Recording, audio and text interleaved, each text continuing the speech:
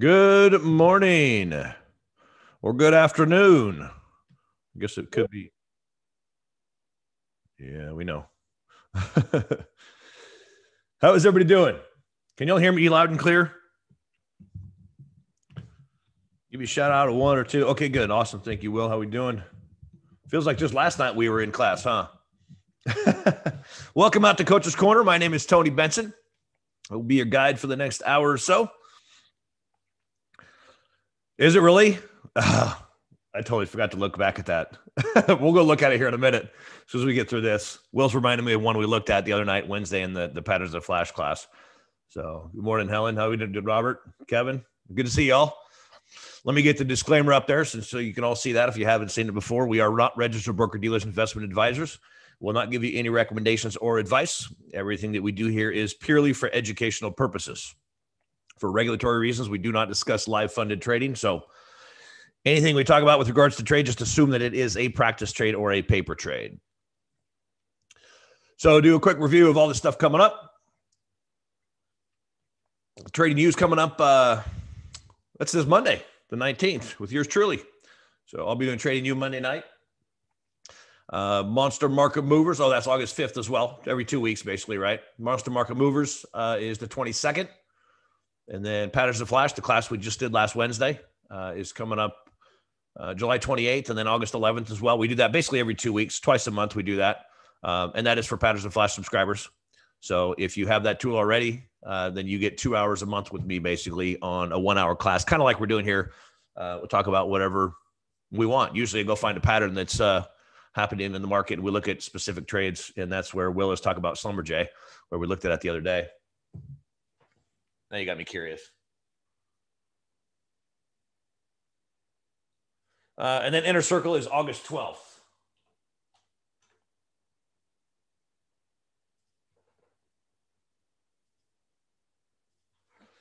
And then, of course, the Mastermind group is on Tuesdays. Oh, my goodness. Free online workshops. You see the Power Hour. And then Coach's Corner, as we're doing today, is every Friday. And How to Trade the Market. And then, of course, you've got the Power Option Plays Tuesdays and Saturday. And Cover Call Explorer. And then Brandon's E-Mini Think Tank. So that is what is up and coming. Of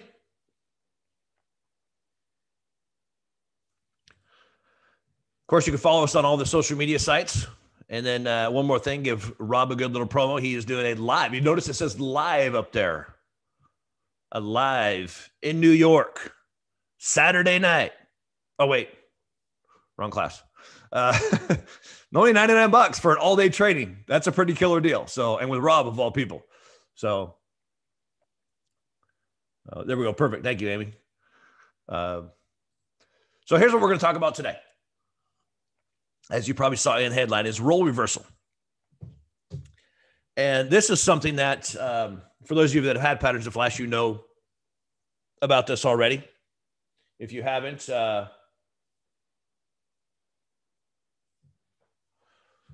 would suggest checking it out. There is a whole lesson in there about this. And it is, frankly, it's probably one of the most important pieces of technical analysis, in my opinion. It's something I use all the time. I mean, day in and day out, whether it's swing trade, day trade, does not matter. What we're going to do is we'll go through it here real quick. And basically what we'll talk about is the underlying psychological reasons why it happens. And then we're going to go over and look at charts. I'm watching for a role reversal right now as we speak. So what is role reversal exactly? Essentially, it's where old support becomes new resistance, right? If you've been around the market for more than about 5 minutes, you've probably heard that said before. Old support becomes new resistance, or vice versa, right? Old resistance becomes new support. Well, there's a very good underlying, deeper psychological reason that this phenomenon, if you'll call it, takes place. To me, it's just normal. It's the way humans operate, right? We're emotional people, and we make decisions emotionally. And what we've got to learn to do as traders is to manage those emotions well. And I think role reversal and understanding it at a deeper level is important to understand not only how the market functions, but we as individuals function, right? And learn how to combat it, work against it, not let it basically work against us. So what happens, right? If a stock drops off and finds the support, it bounces, right? Well, then you've got people that bought the stock at the support level. They're all happy, right? Except that what they do is they bring out the woulda, shoulda, coulda syndrome and say, I should have bought more. So now they want an opportunity to buy some more, right? They want to accumulate a profitable position. The shorts, anybody that shorted it is on the wrong side, right? So they're upside down because they've sold it to open. So now they're losing money. So they're not happy. And then those that didn't get in are kicking themselves for not buying because they saw the support level. They thought it was support, but they got scared, right? Can anybody relate with any of these situations here? Because I can relate to all three of them. And if you've been trading for more than about, a few months, if you've traded anything with funded money, you've probably experienced every single one of these situations, right? Where you bought it at support and you were happy, or it bounced on support and you picked it up and it went up and you were ecstatic, right?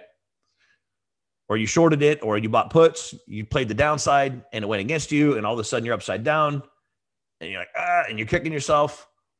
Or you just sat on the sidelines and didn't get in, and now you're wishing you would have been in. So what do you do now? You wait for another opportunity. You say, well, okay, if it comes back to the support level, then I'm going to buy. So lo and behold, what does it do? Pulls back to the support level. Now you're excited. All right, it came back. It didn't take off without me. Because you've probably experienced that before, right? Where you didn't get in, it took off, and you say, okay, if it pulls back, I'll get in. And it didn't pull back. It just took off and kept running. Like Slumberjay. Hey, Brenda. And Apple. There's a lot of them. I mean, one of the realities, and this is one of the things that is difficult about trading, you're always going to miss trades. I don't care how good you are, how good you get. I've been at this for over 20 years, and I miss trades all the time. All day, every day, especially day trading. And even swing trading, it's just a slower process, but you miss trades all the time. It's just part of the deal, and it's hard. It's hard sometimes to swallow because you look at it and you go, oh, I should have gotten into that. I should have bought it. Should have traded it. The one thing you've got to work against is that woulda, coulda, shoulda syndrome. It's a tough one. It really is, because you kick yourself. For example, Oracle yesterday. I don't know if any are day traders or if you looked at it or you saw it, but I got into it and made a healthy chunk of change in like 20 minutes, but I would have made 3 times as much had I just held on for another 10 or 15 minutes, because it just tanked. Like when I say tank, I mean $3 in 25, 30 minutes. And I got on that ride in almost a perfect spot, but I scaled out of it piece by piece, and I should have done it a little bit differently. But I learned a lesson, and I used what I learned later in the day and actually added some profit to other positions by doing it. So it was a well-learned lesson. But getting back to this. So now it's pulled back. And now you were all excited about buying, and now you buy in. Because you missed the first time, now it's giving you another opportunity. So you get in to the trade there at support. Now you're all excited. You're in the trade. You're also nervous, right? It's always that mixed position. And then lo and behold, what happens? It breaks support. And now you start to get nervous and freak out, kind of panic, right? You're like, nobody wants to lose, right? I can't be a loser. I got to win. Every time I got to win.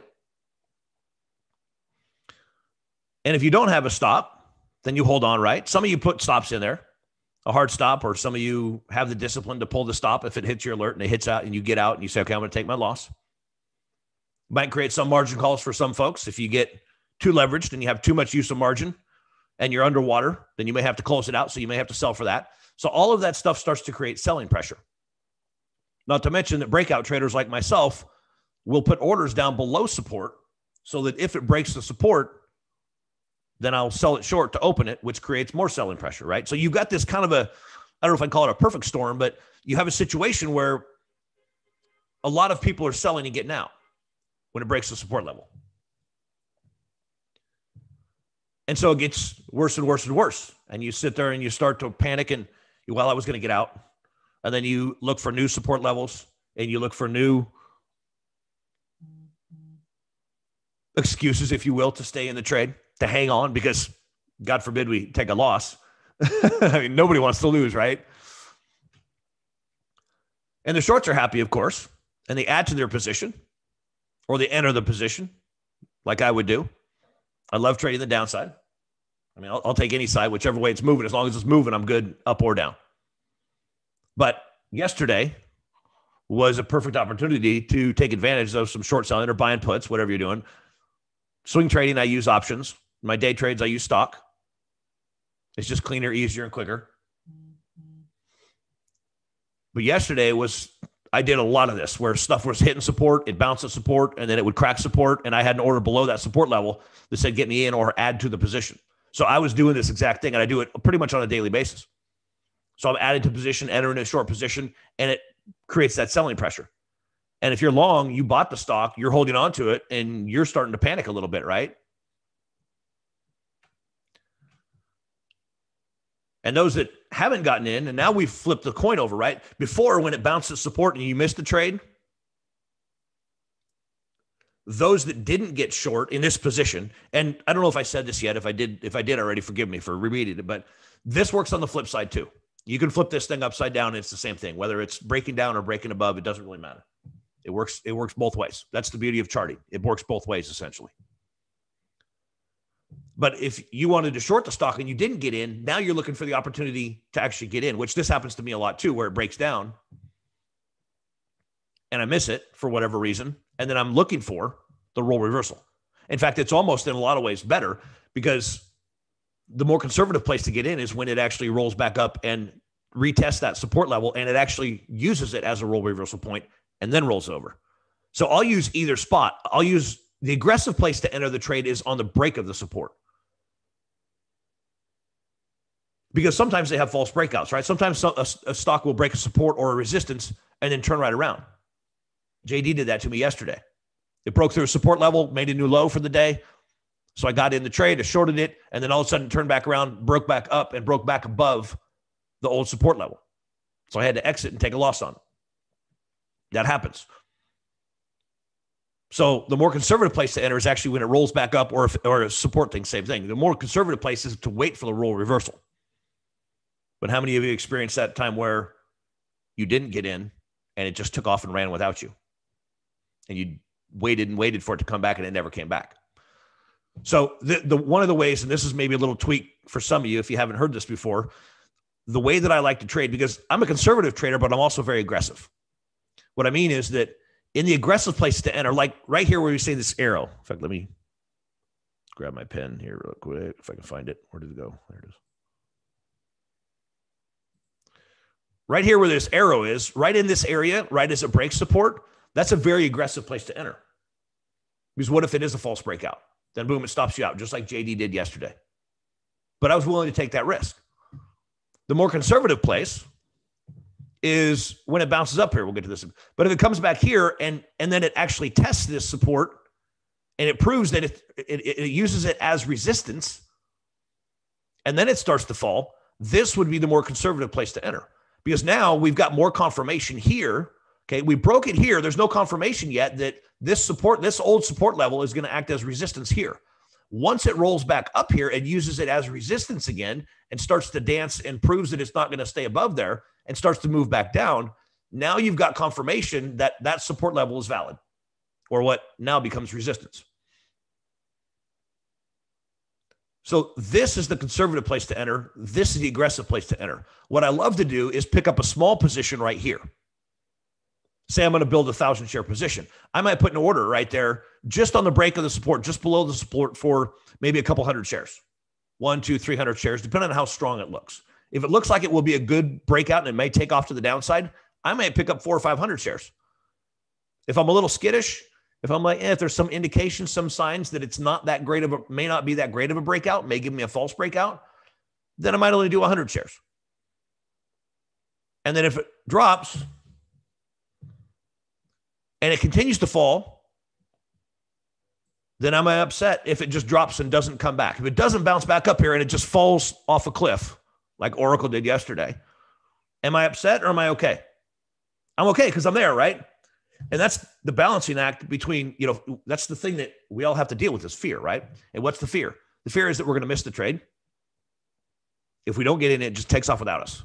So we get into trades when we shouldn't get in because of fear. We get out of trades. You stop out of trades when you panic and get out because you're scared. And then it immediately turns and goes the other way, right? I had the day trade do that yesterday. I was like, I literally hit the high, stopped out. I was a little bit beyond my stop. I was like, I should have stopped out. I'm going to stop out now. Just take my hit. It wasn't horrible anyway. But then it turns around and tanks. And I'm like, it's frustrating, but welcome to trading, right? So by trading very aggressive, but doing it with less risk, very, very minor risk, very small risk. So I enter the trade in an aggressive place to enter, but I do it with minimal risk. And then if it comes and gives me an opportunity to add to it here, then I may, if it rolls over, especially if it looks strong, I may add to the position, take a full position here. And often what happens is I'll get in here, I'll get in right here, right, with a small position. It'll drop really fast. And then I'll take out, if I say 300, I can't remember what it was yesterday. I shorted 300 shares. Very similar situation where I put an order. I think I shorted 300 shares at the aggressive spot. It dropped off a bit and it started to bounce. It had a little minor support there. So I banked 100 or 200 shares. I took out part of it and waited for it to bounce back up. Thought, well, if it keeps going, then I'll still have a little position there. But if it bounces back up and gives me a roll reversal, uses the old support as new resistance, then I can reload the position. And lo and behold, that's exactly what it did. If I remember right, I shorted 300 at the aggressive place. I closed out 200 of it when it came down and started to stall a little bit. It bounced back up here. It hit the old support. I reloaded it. I can't remember how many. I think I put 300 or 400 more in. So I reloaded it even more because now I've got a small profit already banked. So even if it stops me out, I'm still going to be about break even. So now I can get in a bigger position as it rolls over and turns back to the downside and hopefully be in a better place here. So you see, it's just a little different way of thinking, a little different way of tweaking it, basically to maximize the profit opportunity. Is be really aggressive at take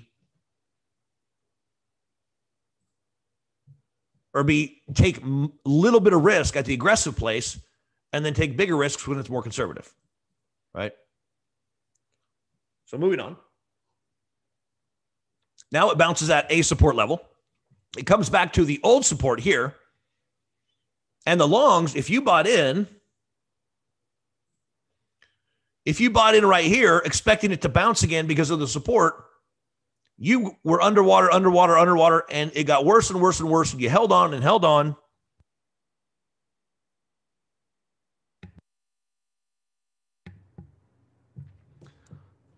And now it starts to come back, and how are you feeling? If you're going on the emotional roller coaster ride with me, if you've ever been there, you know exactly what this is like, right? You buy in, you're all excited because your thought is you're fantasizing about all the money you're going to make when it goes like this. And next thing you know, you're like, and it gets worse and worse, and your gut sinks and it starts to churn, and you can't sleep at night. And then it bounces a little bit. You're like, oh, and then it comes back down. You're like, oh no. Oh, and right. Yeah. You're laughing because you know exactly what I'm talking about, huh? It's an emotional roller coaster, right? Then it bounces back up, comes back up, gets back to here. And you go, whew, now I'm not going to be a loser. I'm going to get out at break even and call it a day.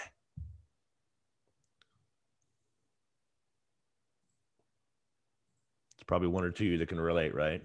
I see some of your comments. Bear with me. Let me get back to, let me finish this up, and then I'll come back and grab all your comments and questions. So there's three different bearish players in this market, right? You got the long-term bearish traders, right, that are maybe short in the stock longer term, that are adding to their position, right? They may be in the trade. They may be added to it when it broke support, and now they want to add more to it here because they're looking for a long-term downward move. Trend trader, if you will. Then you've got the breakout type of traders like myself who are just looking to take advantage of a short-term opportunity if something breaks out. Where this is the place where, again, just like, and I do this often, is small position in the aggressive place, and then it rolls back up to the old support and becomes new resistance. And I'll add to it if it rolls over there. That's me.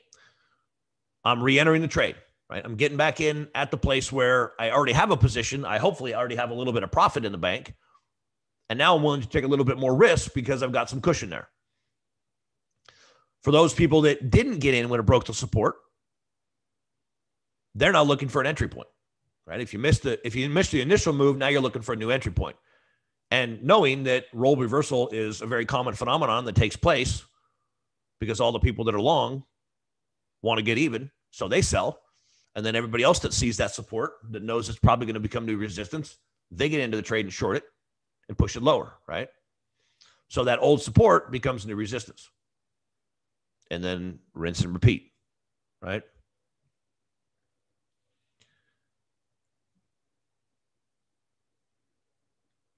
Does that make sense? I mean, do you see I guess the big question is, do you see the underlying psychology behind it and why it happens? And that's the other thing. And I don't have time to get into it today, but let me just go there. I think I have it open. So inside, and this is just a shameless plug is all, inside patterns in a flash. I'll show you. Here's the video. So this is under the basics section, right? Here's role reversal right there. You can see, there it is. So there's a whole lesson in there, which is very similar. It's basically the same thing that we have here. It's not a really, really complicated concept, but it's a very important one. And that's one of the beauty is, this whole section of basics is none of this is really complicated until you really want to start digging deep into the underlying psychology stuff. And even then, it's not that complicated. It's just the way we as humans work, right? But what's interesting is, I think it was in this lesson right after it, where I had a friend that I went to high school with, well, mostly grade school. And then I think it was sometime in junior high, he moved north an hour or two. So I didn't really see him. I hadn't seen him since high school graduation. Turned out he was in New York. And I was going to be there for a workshop. And we ended up meeting up, having dinner. It turned out he worked for a hedge fund. And I had no idea. We're sitting there having a meal, and he's, what are you up to? I work at a hedge fund. I was like, oh my goodness. Here I am trading. It's like, I started picking his brain. We talked about trading almost the entire time. And it was so interesting because here I had all these years heard that, hedge funds are, they're professionals and they're the experts and this and that. And he's explaining this concept along with some other concepts, and the underlying psychology behind it. And that even as traders in a hedge fund, working with millions, tens of millions, if not billions of dollars, right? He used to have $40 million to just trade at his disposal whenever he wanted. It wasn't his money, but he could place trades on anything, anytime he wanted to. And he was just a normal guy, just like you and me. He's not any smarter, any dumber, nothing. He's just a person. And he's making the same types of decisions. And he's describing to me how they're doing. Basically, it's the same underlying psychology as you and I have. So this thought that I used to have that these hedge funds, they know what they're doing, so follow the hedge funds. Well, not really.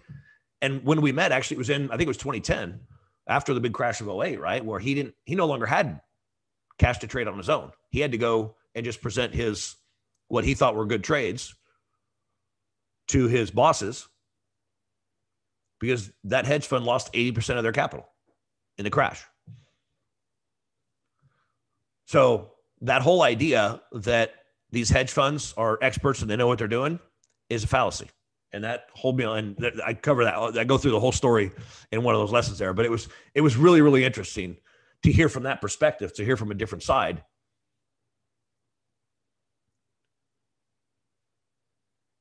How they operate, and the fact that they're really no different than we are. They're just human beings, and they just have a lot more money on the line. That's all.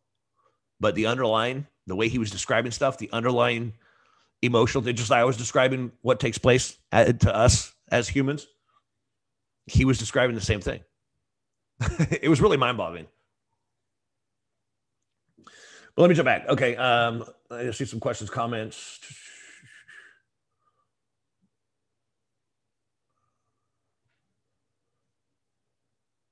Happens every day. Exactly, Robert.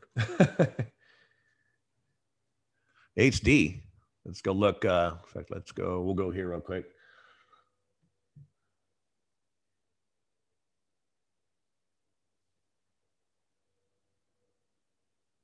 Oh, that's awesome, Robert. So you pulled those short legs on two positions or one. Either way, you came out ahead. That's all that matters. MU. Good example of, are we talking about role reversal? That's what we're going to look for here. Micron. And essentially what I want to do for the next about 25, 30 minutes is, well, we'll just look. I mean, you can see it's not hard to find these. I mean, they're that common. And I'll just show you right now. I mean, it's just the first one that I see is, I mean, there's a perfect little role reversal, right? Where's my pen at? Right. So this is the scenario I literally just described. Is here we've got a support level right here, right? The stocks dropped first thing in the morning, bounced again, came back up, held here. And then as traders, we look at it and say, okay, is there an opportunity? Is it going to bounce here again? Or is it going to drop? Now I'm looking at this and going, well, the trend itself is down. It was down. The market itself was down yesterday, or at least it was starting to. And I'm looking at going, okay, I want to get bearish on this thing. So I'm looking at it saying, okay, if it breaks that line right there, I'm looking at getting short on this thing. So sure enough, it breaks. I'd probably pick up a small position. Then it dances. I'd have a stop right up here, right? It dances around. As long as it doesn't hit the stop, it uses that. Let me clean that up a little. What was support in the morning now becomes resistance here. And boom, sure enough, I mean, sure, it got a little bit above it for just a little bit, but then it dropped off and tanked. I mean, that's 77.20 to, what's that, 76.40. Doesn't seem like much, but that's 60 cents. And if you're day trading and you say you do 500 shares, I mean, you're in it for what, 37 grand? You make 60 cents, that's $300. That's $300, and that's, you're talking about an hour and a half's worth of risk.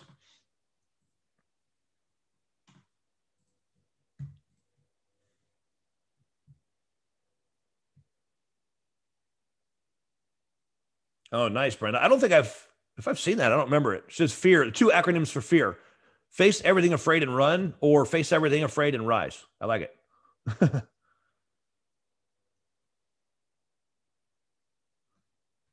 Yeah, it's good to have it's good to have other traders that can talk you off the ledge. What's the best way to work through the roller coaster ride is communicate with other traders.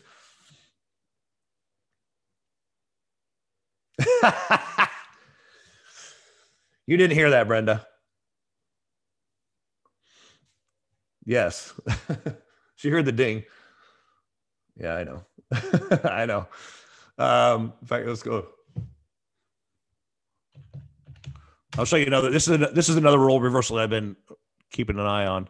It's actually an inverted head and shoulders. And the neckline is there. I don't know if I have. So if you're not familiar with patterns, I would hope that you are. If you're not, then definitely hit that link inside the chat box and get patterns in a flash, because that is what the entire tool is about. But we've got a left shoulder, a head, a little miniature right shoulder, and a run to the upside. What we're looking for is we've got a breakout, right? We're looking for it to move higher. If it breaks out, which it just did, we'll get rid of that pen and we'll look. We might actually want to. This might be a good opportunity to place a little play trade on. Just like, what was it? Was it AMD last time? It just came up. Let me get.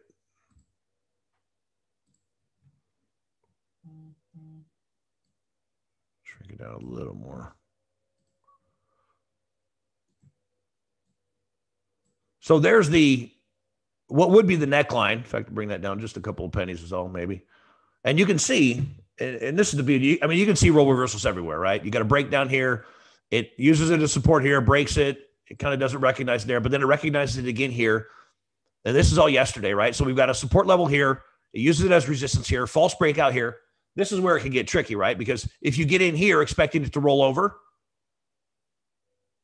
because you had the support, it breaks the support here, you're expected to roll over, but it doesn't actually roll over. So realistically, what you should do is if you have a situation like this and it runs back up, you should wait for it to break and roll back down here. That your entry point should be right down here. So you wouldn't have gotten in on this and lost in the false breakout. And then when it comes back down here and breaks down, now you'd be in, right? And then you catch this little move and you'd probably stop out somewhere around here and have just a tiny little profit.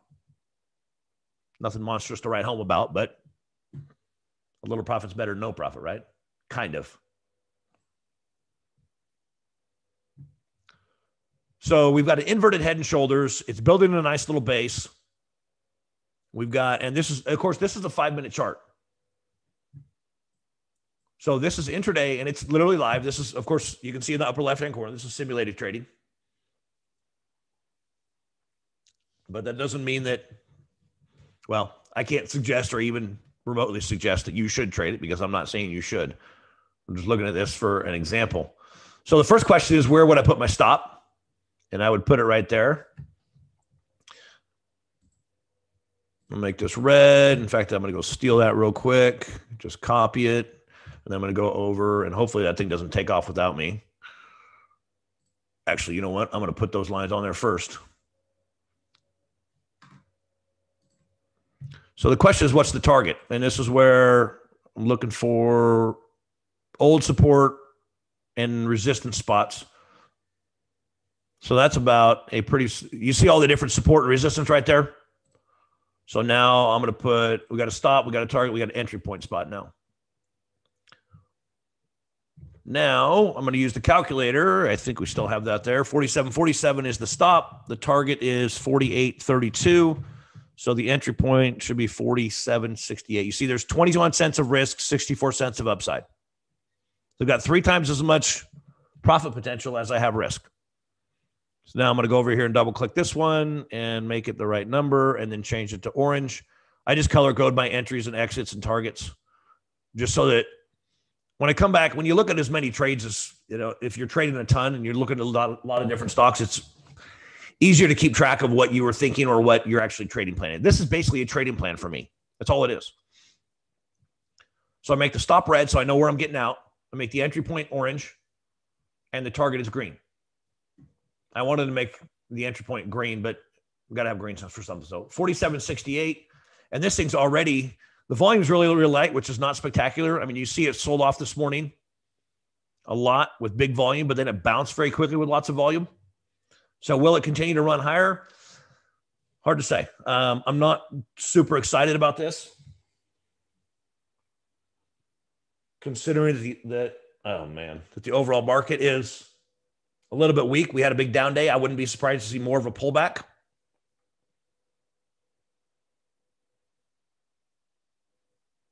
Oh, you're killing me. So I'm just going to go small. I would normally do between 500 and 1,000 shares on this, but I'm just going to do 300 here because I'm not that excited about the upside. The volume is a big red flag. So just a little bit less risk, which basically if I stop out, I got 21 cents of risk. So it's going to cost me 60 or 70 bucks to find out. So 47.68 if it hits. So this is where I'm going to put in order to buy it, put a buy stop. So I'm buying 300 shares of fetch at 47.68 to open. I hit send, it'll throw it on there. There we've got a buy stop to buy the stock at 47.68. If you're trading options, you want to, well, this wouldn't necessarily be a swing trade unless you're going to trade it intraday, but you've only got 60 cents of potential. You're not going to make a whole lot of an option. That's one reason for day trading purposes, I use stock. It's quick and easy to get in and out of.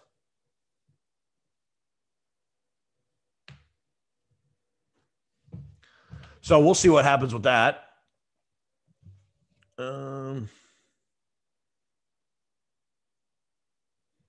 Oh, can you see it now? Sorry, I didn't even notice that.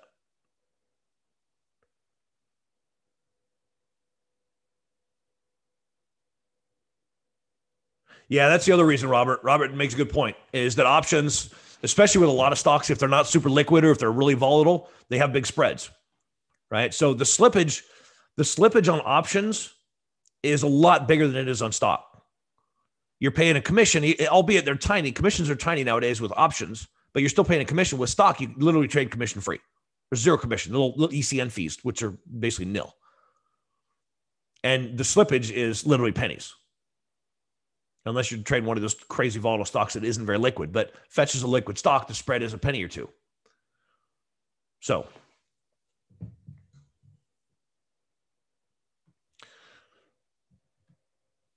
the Qs, huh? Let's go look. We'll see if that thing dings off or not. You said it's forming a head and shoulders? Inverted head and shoulders or regular head and shoulders? Oh, hello. We just got hit on that Fetch. 47.69. That's weird. Did you hear that one? That's the ding when a trade fills. Inverted head and shoulders. Okay, just make sure. Good eye. See, I know you've had patterns for flash. Here's what she's seeing. If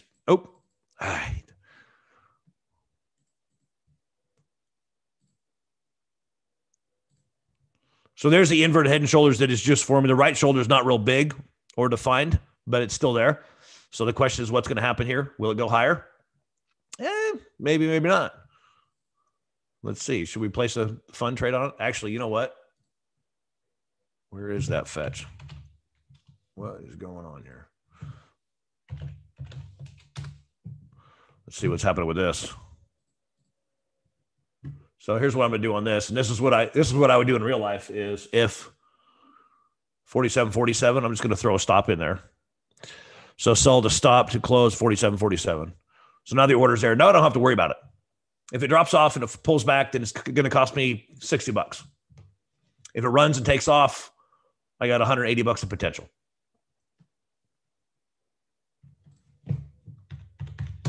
Doesn't take too many $180 trades, right? You make 3 trades where you make 180 and you lose on 2, or you make. This is why I use 3 to 1. If you're not familiar with it, take that trade going back to fetch. Okay, we've got 3 to 1 upside, right? You got 21 cents of risk, 64 cents of upside. If I lose $60 on this trade, and I do 3 different trades, and if I do another trade where I lose $60 on, and I have one trade where I make 180, where am I at? I'm still up 60, right? So if I'm wrong twice and I'm right once, then I'm still ahead. If I'm wrong on a 4th one, then I'm break even. That's the beauty of 3 to 1, and that's why I use it. I don't have to be right, but 26, 27, 28% of the time. So it really doesn't matter to me. I don't worry about it. That's one reason, and frankly, that's one reason it's a lot easier for me to pull the trigger on trades like this, because I don't care. If I lose $60, I lose $60. If I make 180, hey, it's a good day. I only need those occasionally.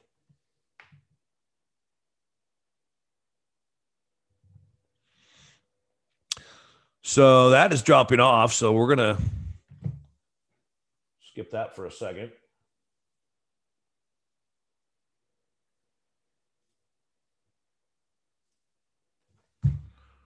And let's see.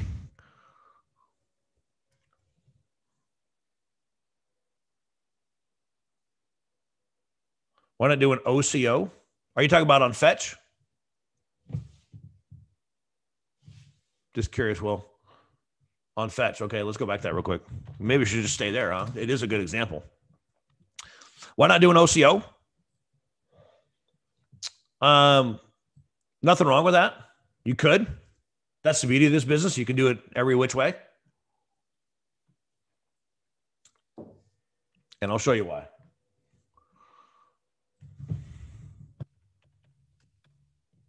As I kill myself some more. And actually, truth be told, this is a lesson I learned just yesterday. And it's something that I've known before. I just never implemented it, especially in normal trading. I'm big into scaling as well, scaling in, scaling out. You start scaling out of a trade, right? Where if you get into a trade and you're up and you're profitable, why not take some money off the table?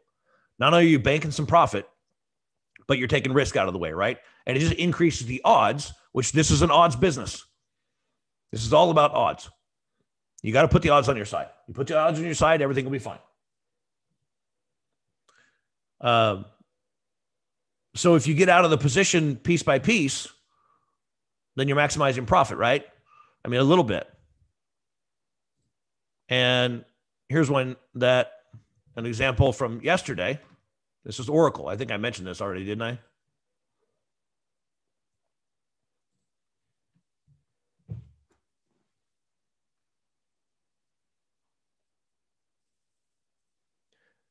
So there's a resistance there at 88.62, right?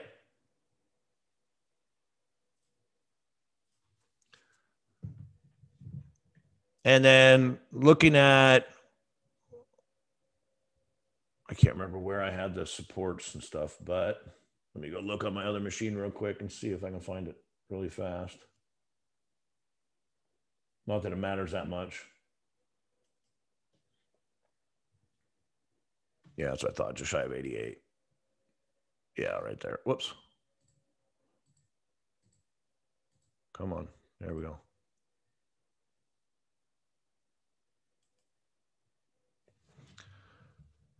So here's Oracle, right? And I've got the stop there. I'm just going to.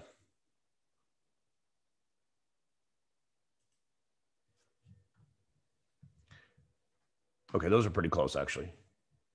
Yeah, those are only off by a penny. Those are essentially what I did. So here's what happened is, right? And of course, talk about a paper trade. So this 88, it was 88.51 was my entry point.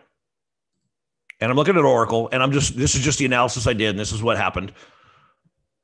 I'm seeing the resistance level here. It's hit it. I mean, it hit it a few days ago back here. It's hitting it right here. Right, yesterday or the day before yesterday, it bumped up and hit it. And now, first thing in the morning, it gapped down a little bit, but then rallied back up and started to dance around there real quick. So I threw an order in at 88.51. I think it was right there on that candle. That third candle of the day. Oops. Whoa, what just happened? It went too far. Okay. So this third candle, it bounced back up. 88.51 picks them up, and then it very quickly ran above the stop.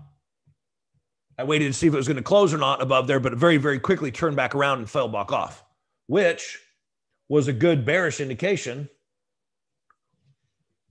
Because if it can't hold that level, if it can't stay above that level, which it's already tried, you can see 4 times yesterday it tried to get above that level.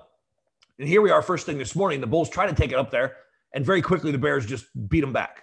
Saying, no, we're going to take this down, which is a good bearish indication.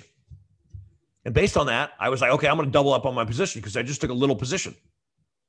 I doubled up on it. And then, lo and behold, what happens? Within 2 minutes, it starts to tank. And it's at 88.20, right there, within 2 or 3 minutes. I'm like, holy cow, we're already halfway to the target. I mean, my target's 88. I'm looking at plucking 50 cents out of this thing. You always want it to happen as quickly as possible, right? It was 400 shares. That's what it was. I did 200, then added 200.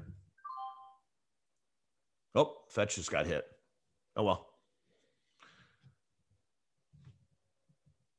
And so I was like, I banked part of the profit, right? I sold 100 shares. I sold a quarter of the position. I thought, okay, if it hits here, it's got some momentum. It's moving. The volume is accelerating. I want to leave as much in place as possible. But I'm going to take part of it out just to not only bank some profit, but also reduce my risk. So lo and behold, it does that. And then, of course, 2 minutes later, it's tanking more. It's dropped another 40 cents. Now I'm kicking myself saying I should have held on. And the woulda, shoulda, coulda syndrome kicks in. And now I'm cranky, but I've still got 300 shares there. And then it starts to drop some more and more and more. And I'm like, oh my gosh. Okay, I'm going to take another 100 out. So I took another 100 out at, I think it was 87.42 or something like that. Or no, 87.70 was right here. There was a little bit of support from previous history. So I took another 100 shares out. So I got a half a position, right? And I'm up a decent, healthy chunk now. And I'm happy, right? I'm like, cool, keep going. Sure enough, it keeps going. And somewhere about 87.40, I think it was, I pulled out another 100 shares. And I'm like, okay, I'm just going to leave the 100 shares there. And boom, it drops all the way off to here to about, it was right about 87. And I can't remember if I put a stop on there or what I did exactly, but it ended up dropping to, I think it was 86.80. And I got out I sold the other 100. I was like, I'm just going to take it because it's going to bounce here most likely. And lo and behold, what happened? It just kept on tanking. It literally dropped from 88.51 was my entry point. It came down and hit exactly 85.51. That's $3 in 1, 2, 3, 4, 5, 6, 7 bars, 35, 40 minutes. On a measly 400 shares, that's $1,200 in 35, 40 minutes.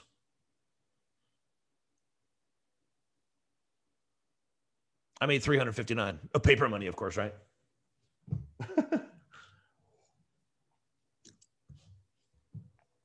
So here's what I did. I went, why am I not putting a stop on it and just pulling the stop down, for example, and I'll just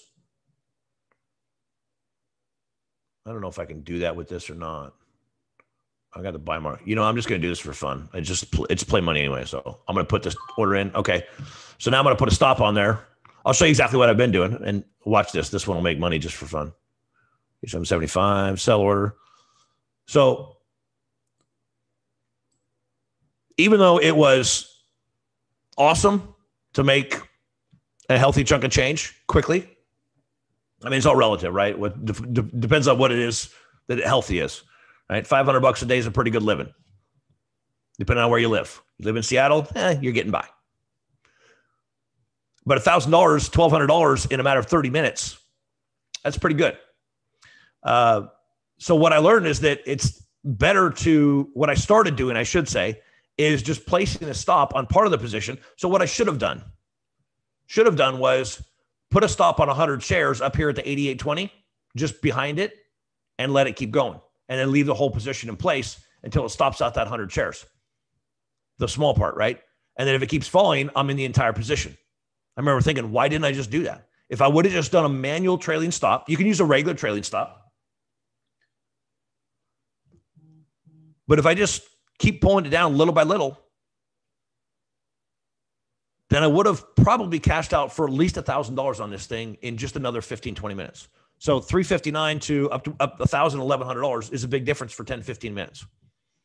So basically what I did is started moving it little by little like this manually and just doing pieces of it in chunks. That makes sense? So that was a really long answer to your OCO question, and you could use an OCO. But what I learned by doing this is not only was it an expensive lesson, but I probably capitalized on another $200 or $300 of profit on a couple other trades I did yesterday by using this instead of doing it the way I was before. Just instead of saying, okay, take out 100 here and 100 here as it falls, I'm just putting a stop on that. Instead of putting a hard order, saying if it hits this point, get me out, I'm just trailing it with that small. Does that make sense? There what goes.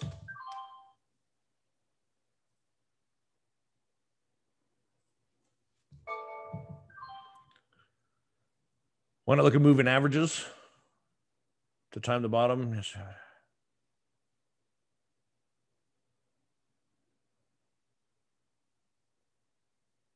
Yeah, exactly, Will.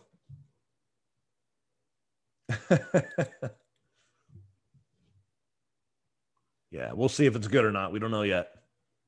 You got good ears, Brenda.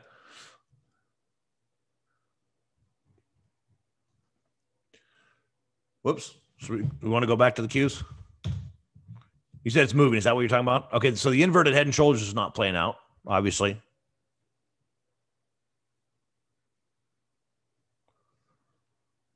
It looks like, yeah, the market's starting to trail off again. No surprise.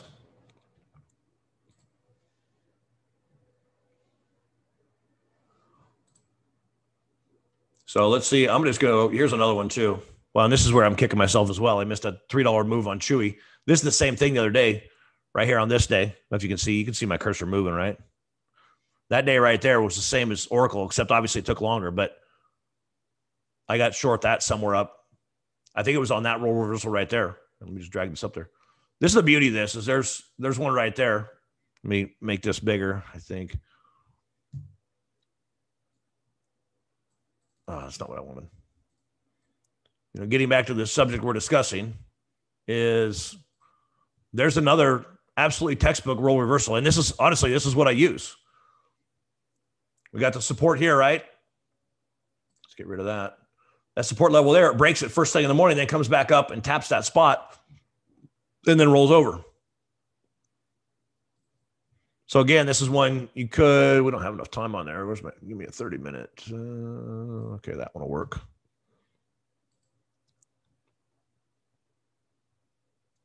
So we're up there.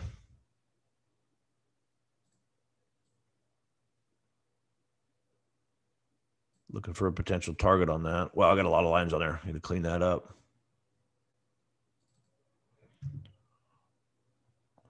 So let's say, and just going back and using this as an example, right? Which is pretty much what we have to do here.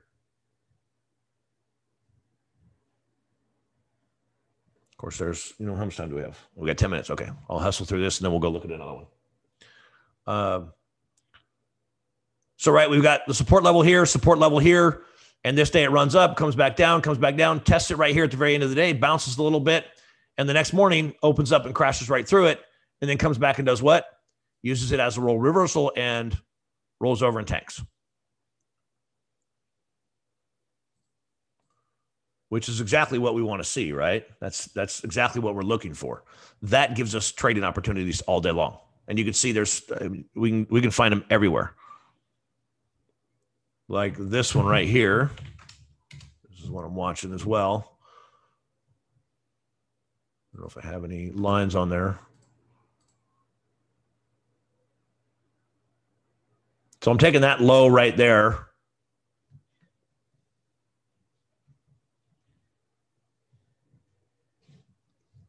And looking for it to possibly do a roll reversal here.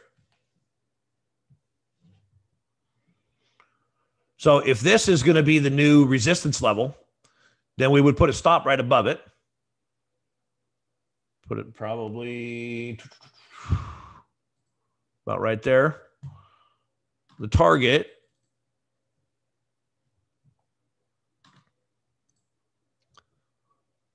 is this AIG? Yeah, okay.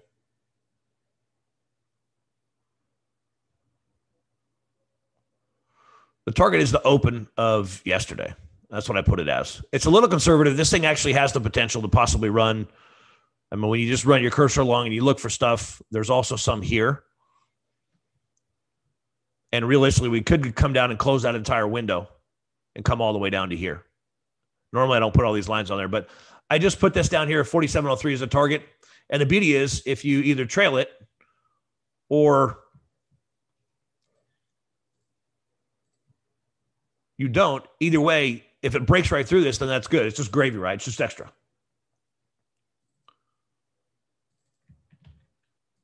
So we'll make a trading plan out of this. There is the stop. In fact, let me put that on the left-hand side and move these around. I just like to be able to see things. And where is that? Give me a calculator. There's the stop. The target is 4703.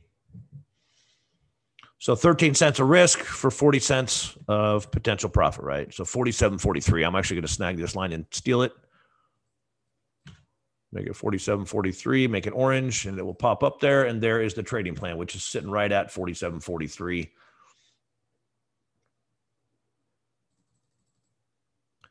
And we're going to see if we can short this puppy right here that we just got filled.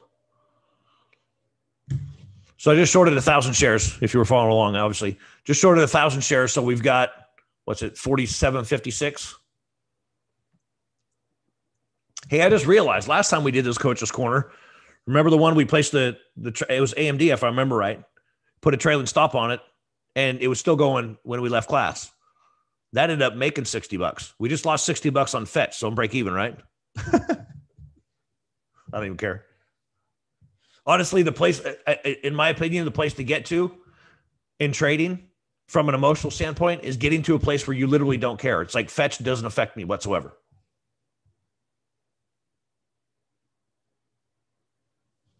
Doesn't matter. And honestly, I got one of those things you heard was getting stopped out with an actual funded trade. So AIG, of course, right now, who knows what this is going to do?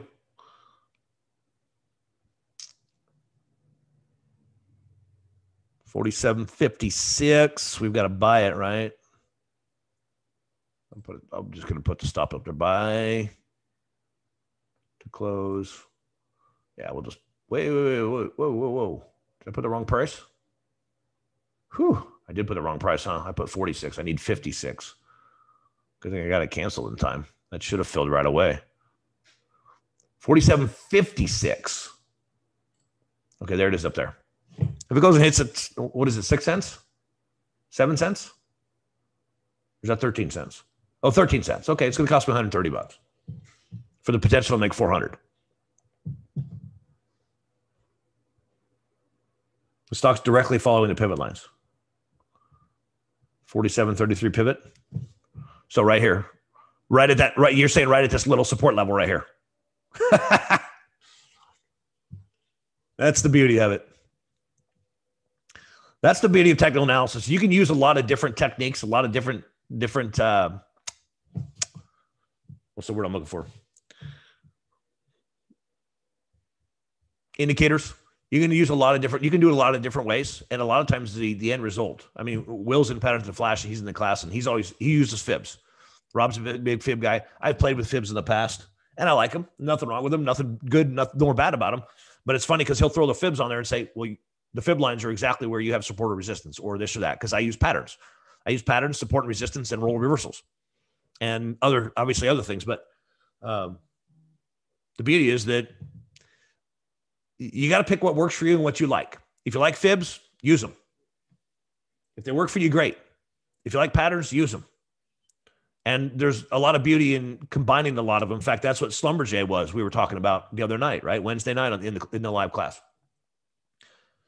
Schlumberger had a beautiful head and shoulders, and we also had a falling three methods. In fact, we got just a few minutes here. I'm going to go to a daily chart on this one. All right. You know what? Actually, never mind. I just realized I've got this here. Well, that's a good one to have. That's Apple. That vertical line right there. And for those of you that don't have patterns in Flash, I do a pattern of the week. And on that vertical line right there, this trading plan is what I put up there with the symmetrical triangle. That was the pattern of the week for, what was that, the 18th? June 18th, I posted this for pattern of the week for Apple with this trading plan that's on there. And look at what just happened. In 4 weeks, it ran.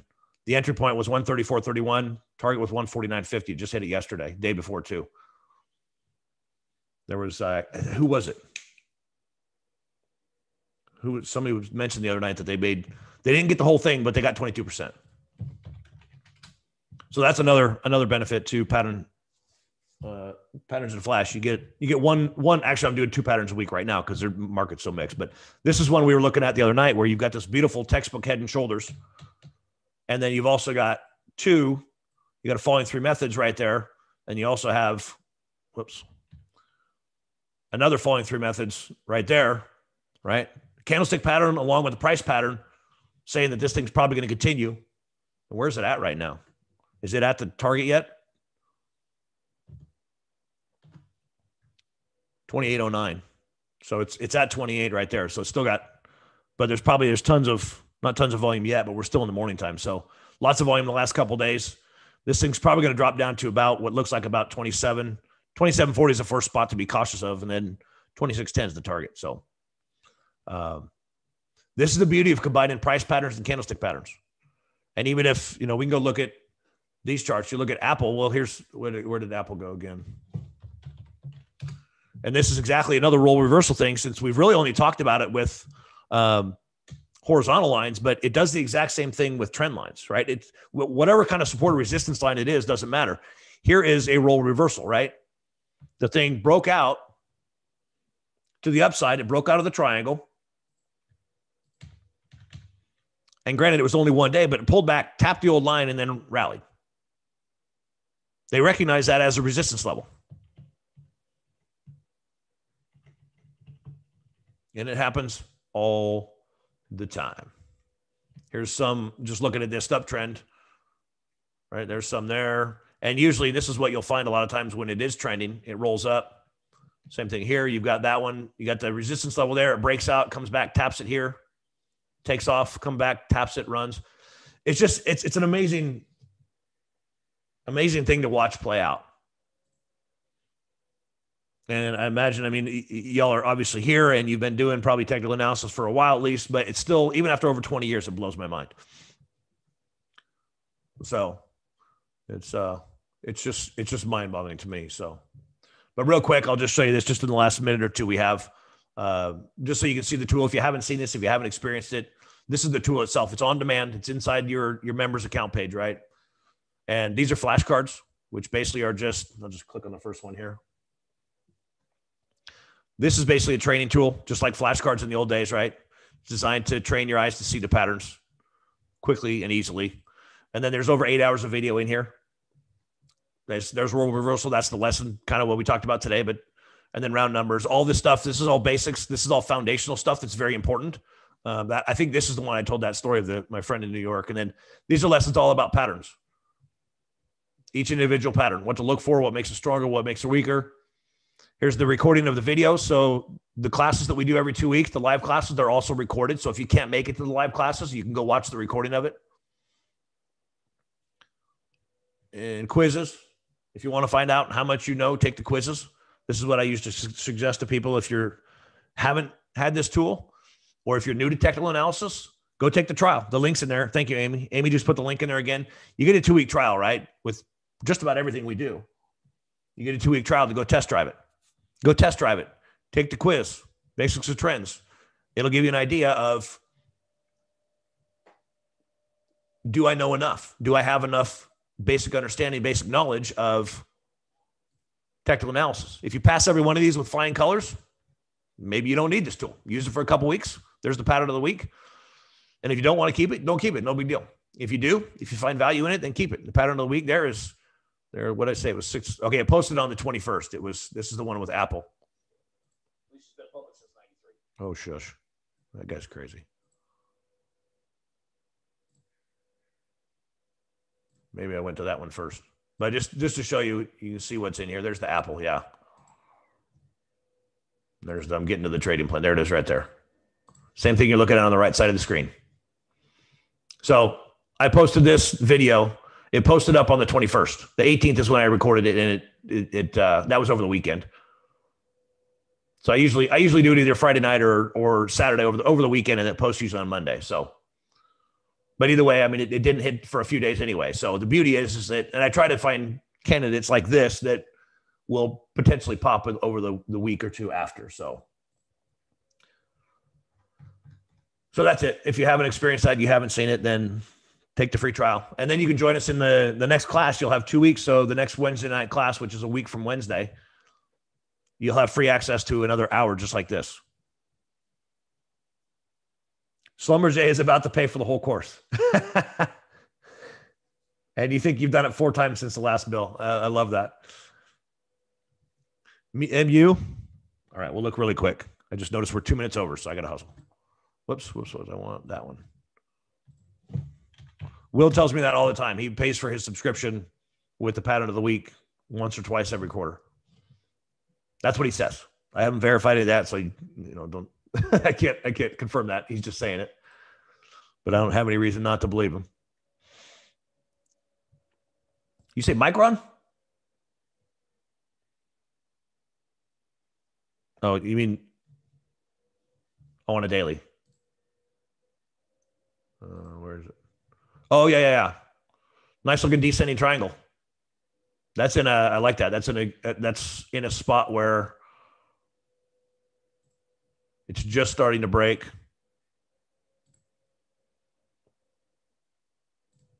Okay. Oh, that's 77. Let's go just below 70, behind 77.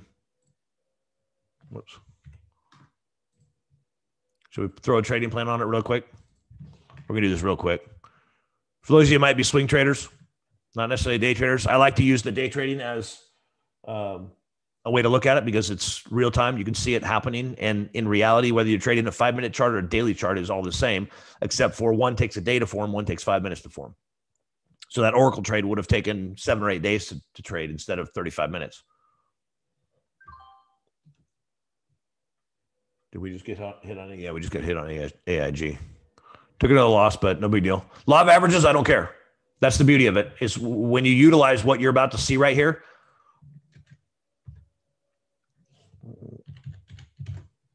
This is why it's so important. AIG just got hit for another loss, right? 75.29 in that line here. But the beauty is the next trade very well could go in my favor and make up for both those 2 hits that I just lost, right? That's where, and when you get to a place, and that's one of the beauties of it, is from an emotional standpoint, when the most important thing we need to do as traders is manage our emotions. From an emotional standpoint, knowing that the odds are significantly on your side, knowing that you only need one of your trades to go in your favor. And if you get hit on 3 or 4 of them and you get one, then you're coming out ahead anyway, or at least break even. Then you start to not care. You get to a point emotionally where it's like, I don't care that I just got stopped out. I don't care that I just lost $130 and $60 on another. I'm down $200 today. Whoop-de-doo. Because I go hit the Oracle and make $1,200 tomorrow.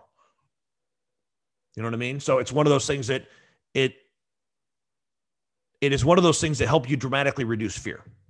And that's the ultimate goal, is to manage our fear well. People say trade without fear. Good luck. I've tried it for years, and you're never going to succeed. We're human beings. We live with fear. It happens. You got to learn to manage it. That's the best you're going to do.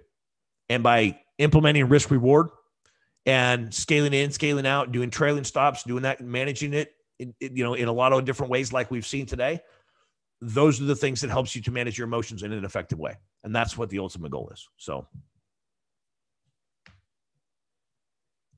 where's the link? DX, the link should be in the chat box there somewhere. I know it's popped up on my side. I would hope that it's showing up there. If for some reason it's not showing up, then get a hold of support. There it is. I don't know if it was. Yeah, it looks like it. It should be there in the chat box. Like I said, if for some reason it's not, either go to the website or just call in. Support team is awesome. They'll take good care of you. So, but there's one with Micron. There's a potential. If you want to go paper trading, go play with it. Okay, you found it. Good. Awesome. Good. I'll see you a week from Wednesday then, right? Say hi. And there's also if you didn't, I don't know if you saw that or not, but there's also I think it's here, or maybe it's in the front one. No, if you go to the flashcards part here, then you can send a message in too. That'll come directly to me. It'll send me an email, say you got a message, go respond to it. So I get to it as quickly as I can. So yeah, see, I can care less right now. I'm looking at my other machine, and the one trade that I took a hit on is now being overtaken with the profit from another trade that's actually moving in my direction in a fast way. So that's the beauty of risk reward. That's the beauty of 3-to-1. It helps you manage your emotions in a way that is hard to beat. So anyway, I've got to close out there. We're a few minutes over. Appreciate y'all hanging out, having some fun, and have fun out there trading. We'll see you in the next. Oh, good. There's a support email for the support team if you need it. It is fun making money, huh? You know what's fun too? Is getting stopped out. You know why? Because now I can go get into a trade that will make me some money. When you get to that place, you've arrived. That's the ultimate goal as a trader, as far as I'm concerned, is get to a place where you are perfectly fine and almost happy when you get stopped out of a trade, where it does not phase you emotionally at all. If you can get there, you've arrived. And that's the ultimate goal. It was a good trade, exactly. Another thing. That's another lesson inside Patterns of Flash. How do you define a good trade? And redefining a good trade mentally and emotionally will do you wonders. So go check it out. Appreciate y'all coming out, having some fun. Y'all take care. We'll see you next month. God bless. Bye-bye.